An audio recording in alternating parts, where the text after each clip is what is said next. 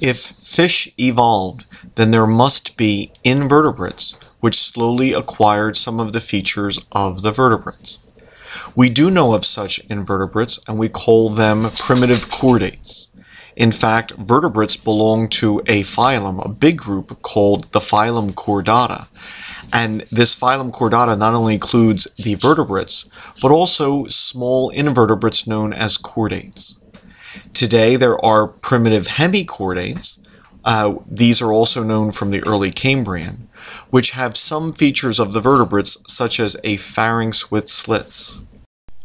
There is a small group of invertebrates known as the chordates, which are alive today and which are known from the early Cambrian period, and perhaps even from the late Precambrian period.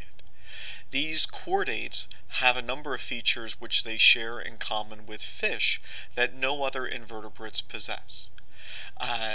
The hemichordates seem to be the simplest and the ancestral form from which all of the deuterostomes have evolved, including the echinoderms. Among other things, they have pharyngeal arches, which later chordates would convert into gills. The urochordates and cephalochordates are the true chordates.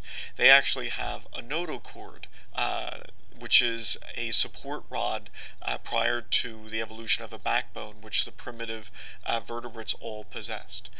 They possess a postanal tail where the digestive system does not go to the end of the body. Their nervous system is hollow and along their back as opposed to being solid along their front. They have the beginnings of a liver. They have the beginnings of a hypothalamus and pituitary gland.